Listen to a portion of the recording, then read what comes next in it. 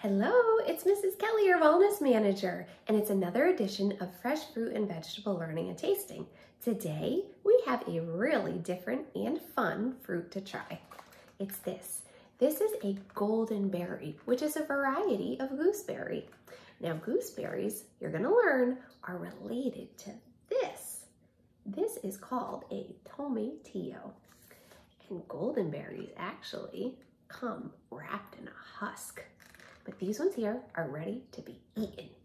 So let's learn a little bit more about this interesting fruit, and then we'll get to taste it.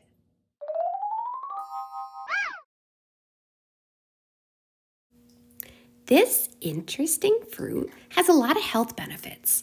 It's very high in antioxidants, which promote overall well-being, and they reduce the risk of heart disease and cancer.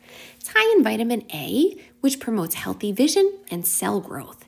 And it's high in vitamin C, supporting immune system, healthy skin, and healing. And they're also high in potassium, which is great for stress reduction and healthy blood pressure. Golden berries are a variety of gooseberry. They are bright orange-colored fruit that is closely related to a tomatillo. Like tomatillos, golden berries, also known as Cape gooseberries, are wrapped in a papery husk called a calyx that is removed before you eat it. Golden berries can be enjoyed in many different ways. Just as a snack, they can also be put into salads or made into sweet jams as a spread.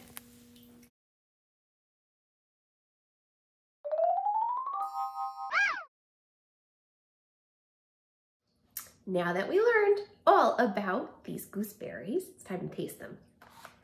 So when I'm looking at the package, it says that they are tangy, sweet, and tropical. Let's see what you think about the flavor. Here's mine rinsed off and ready to snack on.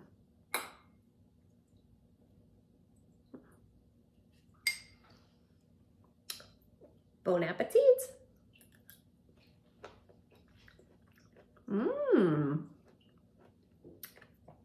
Very interesting flavor. What do you think about this? It's juicy, it's tangy, it does have kind of a tropical flavor. And it's an interesting kind of fruit because if you just looked at it, you might mistake it for a cherry tomato. I hope that you enjoyed this fruit today and that you continue to explore different fruits and vegetables every day, because the more that you include in your diet, the healthier and happier you're gonna be. I will see you next time on Fresh Fruit and Vegetable Learning and Tasting.